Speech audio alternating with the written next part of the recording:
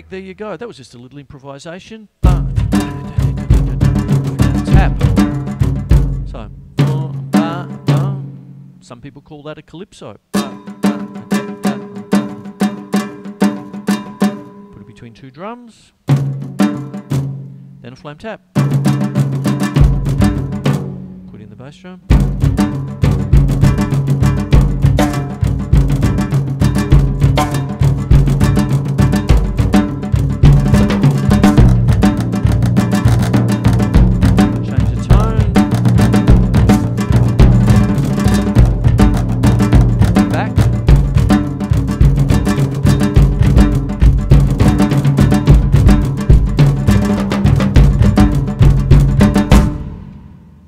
What happens there. And all I've done with my feet is take what would normally be a 2 and 4 on the hi-hat, like 1 and 2 and 3 and 4 and 1 and 2 and 3 and 5. Calypso again.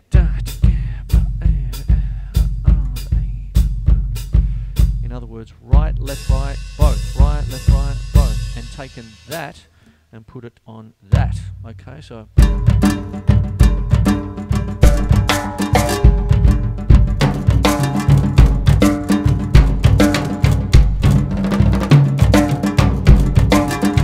and there's nothing wrong with rim shots on tom-toms. Very interesting sound.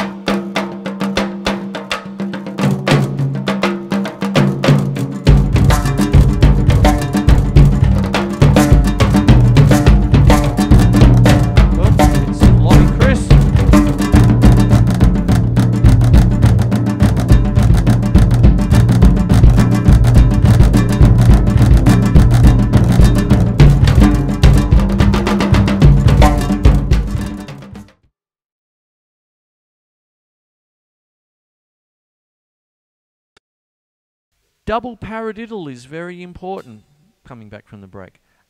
We know it best as right, left, right, left, right, right, left, right, left, right, left, left. Slight accentuation with the right hand.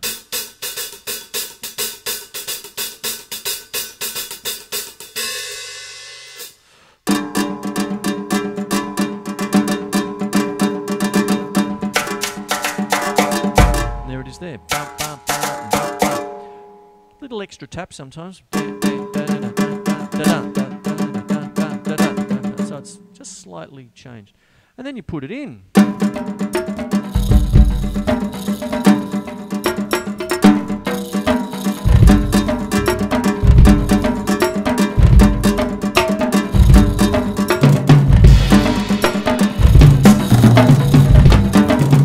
Counterpoint drumming here.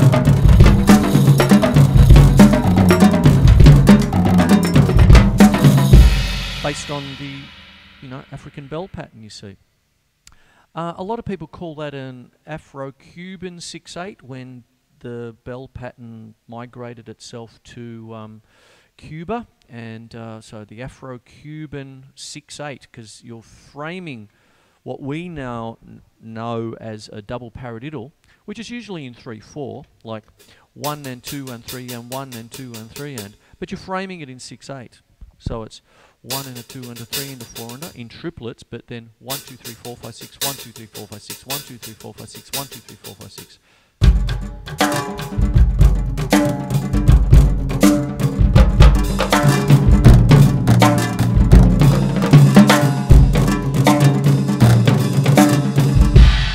So on, you see, and that's what goes on there. That's a wonderful and important rudiment, is the double paradiddle. It's used in Celtic music, anything that's got that real bouncy 6/8 kind of thing. Even in your hip hop, you get bun.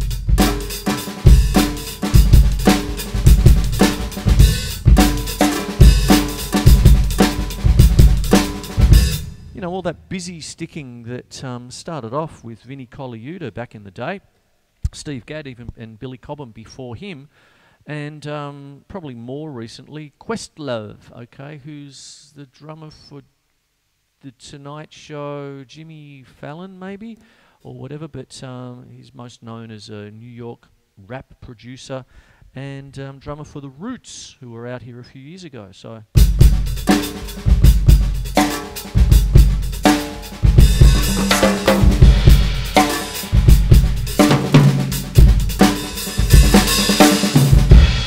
Double paradiddle.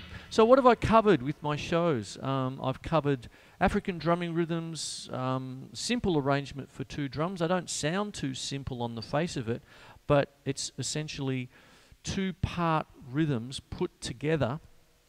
You've got to remember that, like, when there's actually a drum circle happening, you might have a rhythm that is like an Aconcon, like this. But the djembe player might be going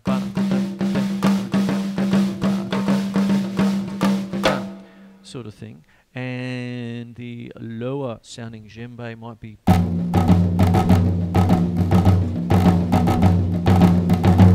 reading it straight off the page. Grade 3 drum set manual, shameless plug for pardon me. And what happens is you put them both together, separated, right?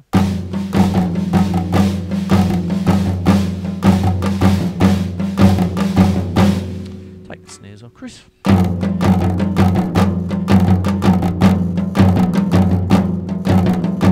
There's an Aconcon straight up for you. And that's what these rhythms give you, all this wonderful stuff to really explore. So as I've always been, or as I've been always going on about with these shows, is, you know, get on the computer and start Google searching things that you haven't Google searched before, you know. Sometimes with music education, it's every man and woman for themselves. Sometimes you glean it from, you know, you go about it yourself, and hopefully this is just a teaser into what you can source yourself, you see. And that's what I hope happens, you know.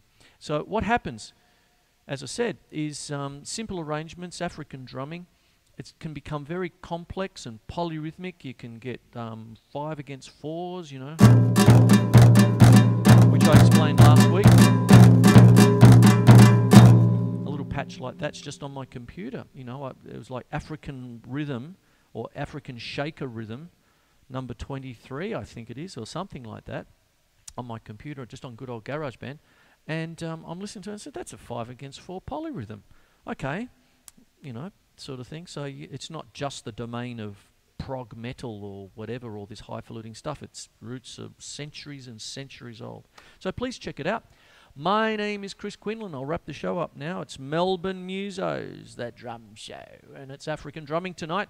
If you want to contact me, it's melbournemusos@hotmail.com. The website is melbournemusos.net, and all my stuff somehow ends up on YouTube, which is, of course, Melbourne Musos. All right, so I hope you enjoyed the show, and I will see you next week. Take care. Bye.